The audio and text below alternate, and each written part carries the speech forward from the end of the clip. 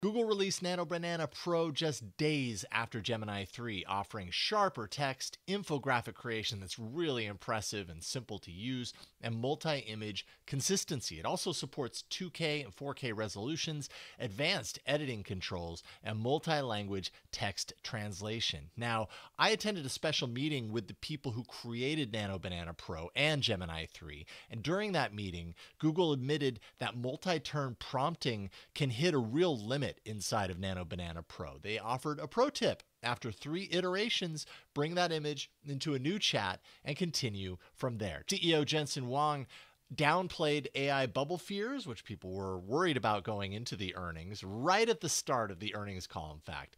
Meanwhile, Google plans to rent its TPUs, its tensor processing units, to Meta starting in 2027, basically entering NVIDIA's AI hardware turf.